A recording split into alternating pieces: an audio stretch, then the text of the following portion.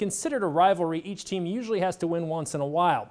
But when it comes to Creighton and Nebraska, that has not exactly been the case. The Jays have owned the Huskers lately, winning the last 6 in a row. Tim Miles' team trying to end that streak this afternoon in Omaha against Greg McDermott's club. Pick it up in the first half. Kyrie Thomas to Martine Crumple, the alley-oop, 2-0 Blue Jays. Just like that, but the Big Red would fight back. James Palmer lines up the three-pointer. That is good. Huskers up at that point by 4. Later in the first, more from NU. Isaiah Roby drives in and dunks it. Nebraska up 25-19, and that'll get Greg McDermott's attention. Still in the first, Isaac Copeland, the dunk and the foul. He had a game-high 20. Huskers up by 5 at the half, and they'd lead by as many as 8 in the second. Even the governor in the crowd.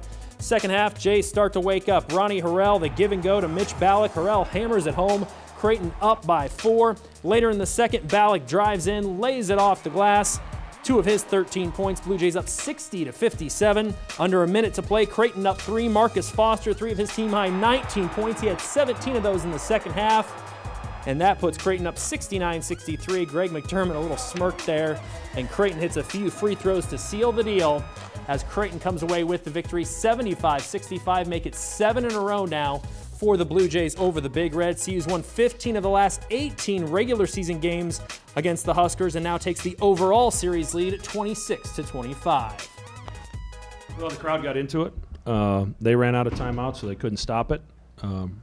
And our guys, our spacing was good. We executed some plays extremely well, and then on a couple of them, it's guys going to make a play. We're not perfect.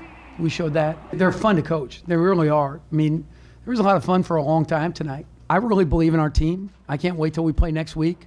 I'm sure this is going to make us sick to watch this film, but we're going to get better from this.